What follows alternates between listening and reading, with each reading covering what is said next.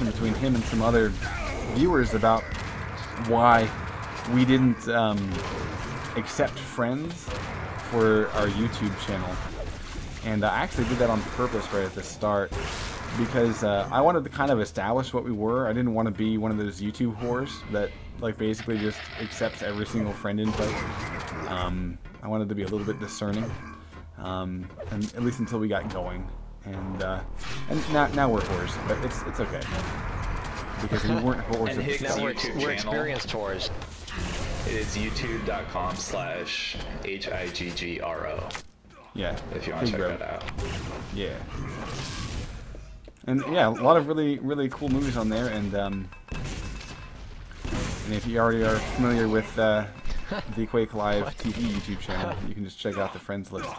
He's on it. Final 30 seconds. 40% rail. Of course, after the shoutcast, he might not be. I love you, dude. I really do. Davis rocking 43% rail. Sparks 45. Hey, Higgs was backing up. BLT at 60% as the buzzer sounds. Very impressive, sir. 60% rail, 35 LG.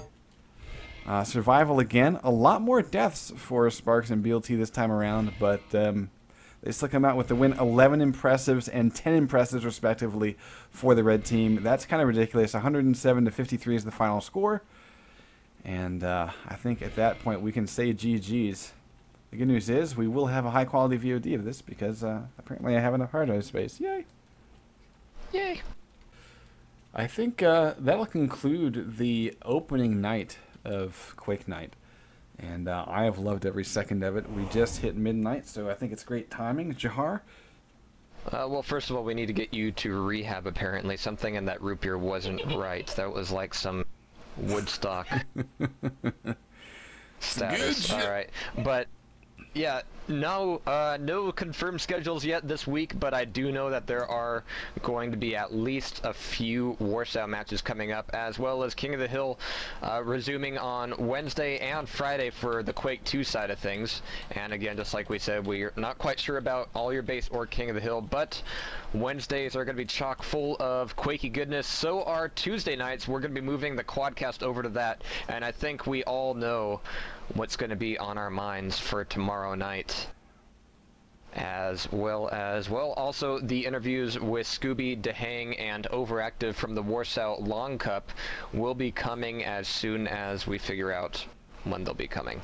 Gotcha. And will you guys be covering the QuakeNight 2v2s for the rest of the league? Yes. Oh yeah, I was every keeping Monday my night. focus to this week. Yeah, every Monday night we'll be here. So have yourselves a good night, folks. Good night, everybody. And if Slava was here, well, you know what he'd say. Stay classy. I wasn't going to steal it. I was just going to imply. Jeez, subtlety, man. Yeah, do you really think I'm going to be subtle after a night like tonight? You need more motherfucking subtlety.